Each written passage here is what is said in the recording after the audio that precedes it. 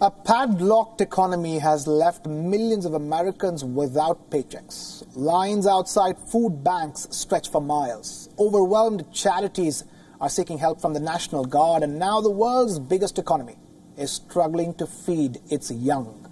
Child hunger is soaring. The young ones are battling the summer hunger. There is a rise in food insecurity without modern precedent. Parents are skipping meals to keep their children fed. Worries about having enough to eat are adding to the anxiety of millions of people. The US Congress created an emergency program 2 months ago. The pandemic EBT, the aim of this program was to compensate for the declining reach of school meals by placing their value on electronic cards. The program intended to help 30 million children in the US, but it has reached only a small fraction. Only 15% of eligible children have received the benefits. In a study by the Brookings Institution, nearly 1 in every 5 American children go to sleep on an empty stomach.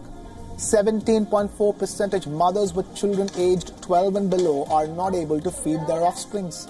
Among pandemic-related hardship, child hunger stands out for its urgency and symbolic resonance. After decades of exposés and reforms, a country of vast wealth still struggles to feed its young.